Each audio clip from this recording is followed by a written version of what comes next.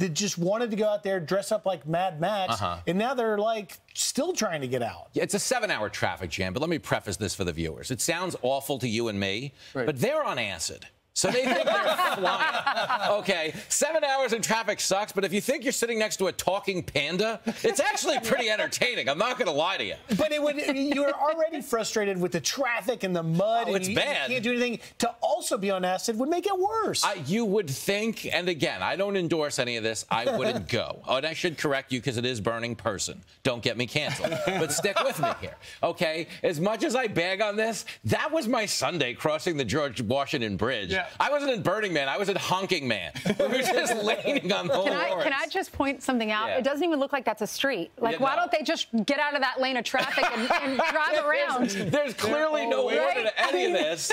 I feel like you could go right or left. I agree. Right, Ainsley. Like, just drive straight across the desert.